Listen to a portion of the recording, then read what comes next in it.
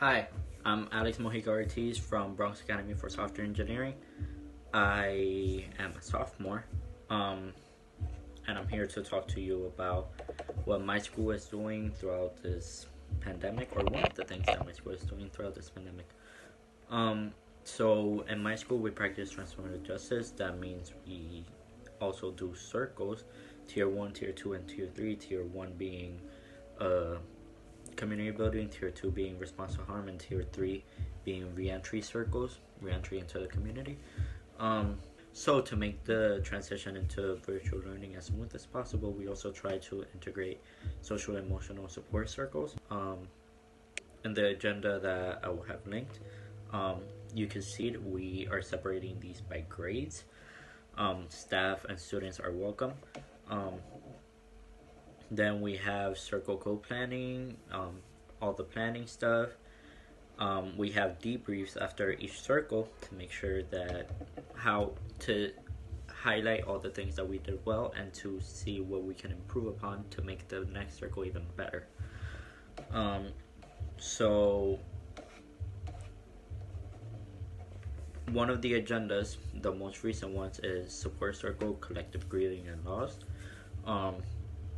This one was a really hard topic to talk about, and some people didn't want to take a part in this, and these aren't circles that are forced upon students. These are circles that are optional. If you want to come, you can come. If not, it's completely fine. You can come to another one if you want. So we always start off with norms. To make sure that everybody's respecting each other's privacy, we ask that you put on headphones. We ask that you angle your device at an angle that no one else can look over your shoulder and see who's there. And we also invite them to use the chat function if they don't feel safe talking about something out loud, since they are at home. They could just type it and someone will read it out loud when there's a pause. Then we always start with asking for name, pronouns, and an opener. We do that to make everybody feel comfortable, to make sure that we are using a person's correct names and pronouns.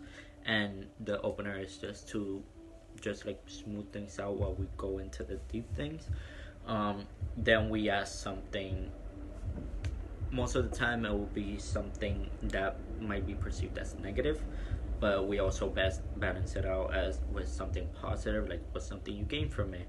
And this one particular, we ask what's one thing that has stayed the same for you throughout the change, and what's one thing that you may have lost that's really important to you or person. Then we went into psychoeducation. This time was about grief, and the stages of grief. You can do your own research on that if you want. It's also in the agenda.